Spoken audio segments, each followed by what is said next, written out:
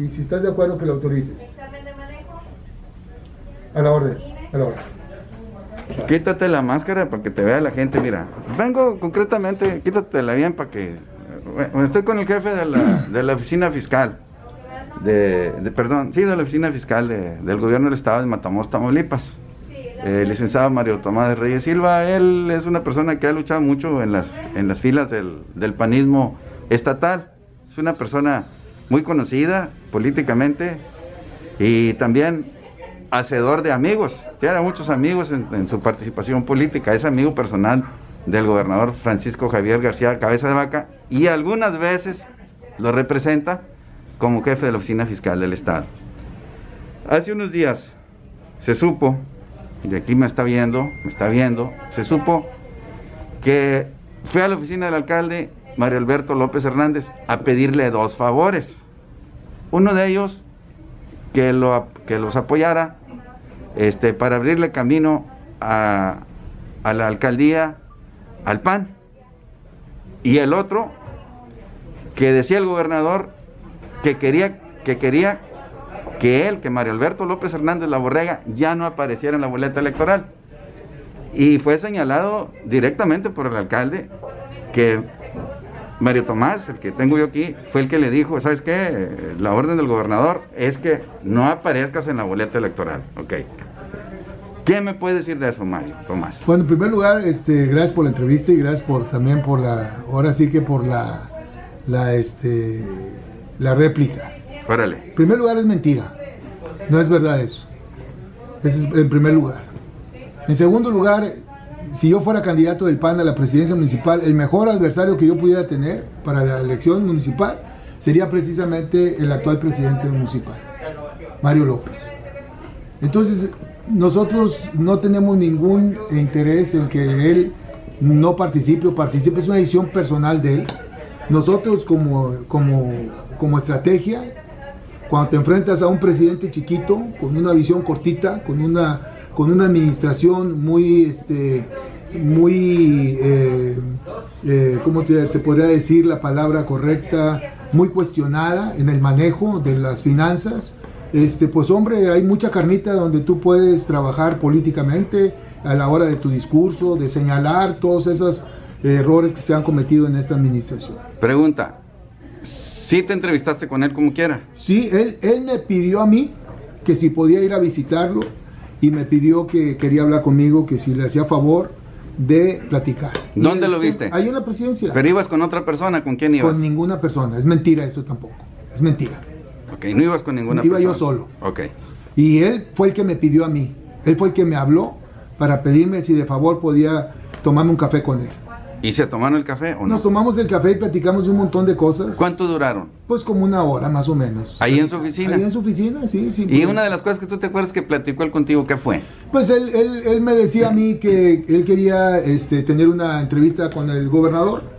Yo le dije que pues no estaba en mis manos, que iba a ver si era posible y que él había tratado de buscar un acercamiento y fue de las cosas de política, eso es lo que te puedo decir que fue. O sea, ¿que no aparezca en la boleta? No, al contrario, como te digo, nunca se tocó ese tema, ¿eh? Y al contrario, te lo digo yo, si hay un candidato del PAN que sea, que tenga una visión política, el mejor adversario que le puede tocar es Mario López. Entonces, ¿tú crees que Ivette le gane fácilmente a Mario Alberto López Hernández? Yo creo que, por supuesto, es mucho más capaz, tiene... tanto Ivette como otro candidato del PAN. No, pero no dejemos a los demás. Ivette, ¿para qué queremos más? Tiene mucho más capacidades, mucho más visión, es mucho más ordenada, es mucho más enfocada, es mucho más trabajadora. Por mucho, Ivette Bermea es mucho mejor candidato que Mario López, sin lugar a dudas. Y aunque el asesore Carlos Alberto García González Chito, su esposo. Yo creo que Ivette es una mujer muy preparada, muy inteligente y sabe que administrar hacer un trabajo de administración requiere de un equipo y yo creo que ella, al momento, si es que es la candidata, se va a rodear de un equipo de colaboradores que le permiten hacer el trabajo. Ese mito de que Carlos, de que si la asesora o no la asesora, Carlos trae una encomienda y trae mucho trabajo en el estado. Yo participo con él, trabajo con él en algunas áreas, sobre todo en la tarea que nos encomendó el gobernador aquí en el tema de COVID. y yo no veo a Carlos metido en este momento, ni creo por las responsabilidades que tiene, que esté presente aquí en Matamoros, coordinando una campaña o haciendo trabajo proselitista, etcétera. Yo creo que y ve con la capacidad que tiene, se va a armar de un buen equipo de trabajo, de colaboradores, y estoy seguro que va, si ella es la candidata, va a ser una candidata con muchas posibilidades de ganar la elección. Muchas más posibilidades que Mario Alberto López, si es que se busca la reelección. Pero por supuesto.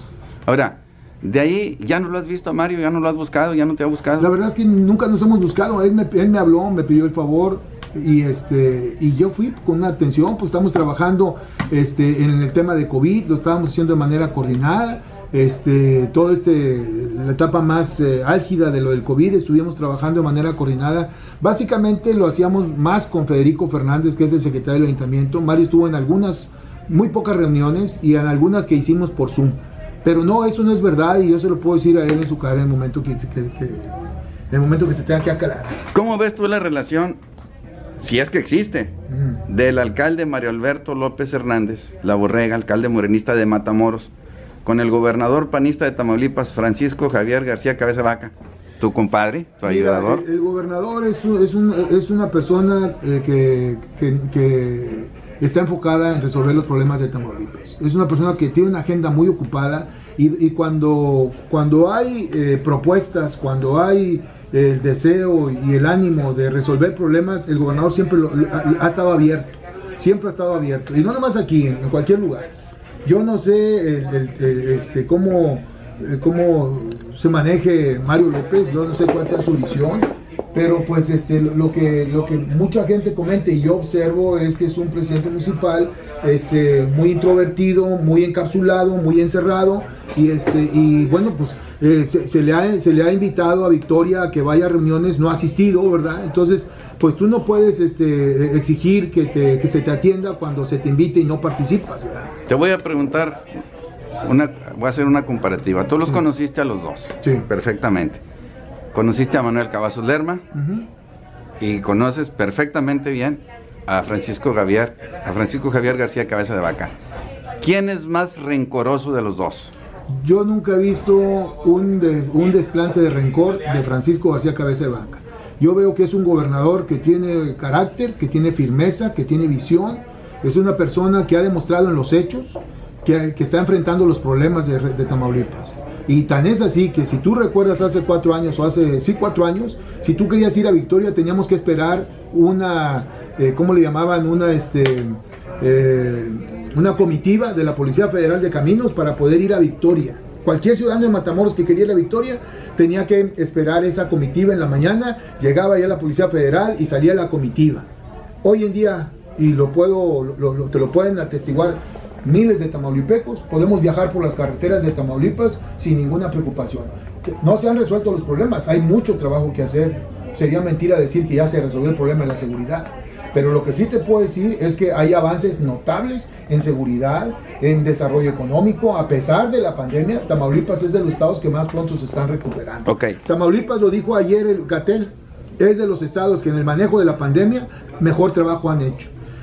También lo ha dicho el Consejo Nacional de Seguridad. Tamaulipas es de los estados que más trabajo en combate a la inseguridad ha hecho. No es cosa que digamos nosotros los que pertenecemos a este gobierno. Lo dicen los mismos secretarios del gobierno federal cuando vienen a Tamaulipas o en reuniones en México, reconocen el trabajo del gobierno. Ok. ¿Qué le auguras o qué le pronosticas después de todo esto que has vivido? Porque estás muy cerca aquí del alcalde, a unas 3-4 cuadras. ¿Qué le auguras? Si le pudieras leer la mano como una gitana, ¿qué le auguras de aquí a un año a Mario Alberto López Hernández La Borrega? Pues mira, todavía no llego al nivel de adivino. Yo sé que todavía no llegas, pero eres un politólogo, pero conoces. Pero te voy a decir una cosa, que cada persona es el arquitecto de su propio destino. Lo que él haga para bien o para mal, pues va a tener consecuencias, no nomás en él, en todos nosotros. Todos nosotros, las decisiones que tomamos cada día tienen una consecuencia para bien o para mal. ¿Aplica para el gobernador eso? Aplica para todo el mundo. Ok. Revista Vertical. Periodismo que va a fondo.